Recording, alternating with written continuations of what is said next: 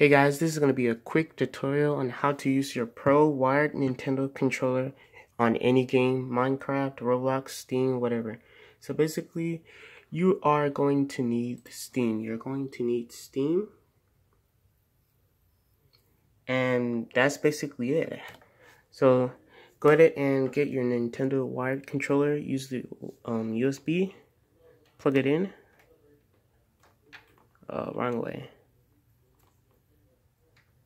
So plug that in. Then what you're going to do is open up Steam here.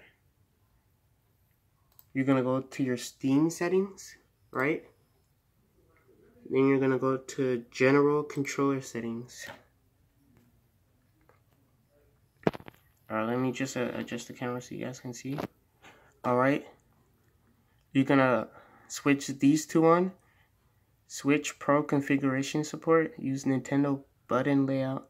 And also use guide button focuses on Steam.